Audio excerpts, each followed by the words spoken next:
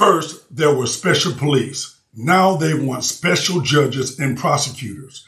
Forget about who you voted for. Mississippi state government plans to take over the court system in Jackson, Mississippi. That's right. Bill 1020 has been proposed to expand the court system, expand CCID.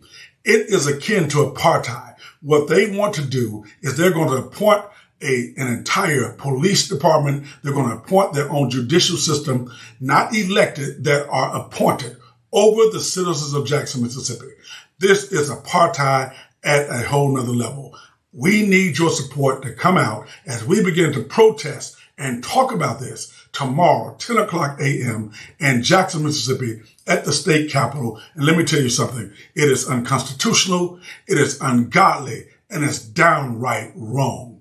We need your support. We need everybody coming out to fight against this Republican supermajority seeking to take over this city. God bless. Peace.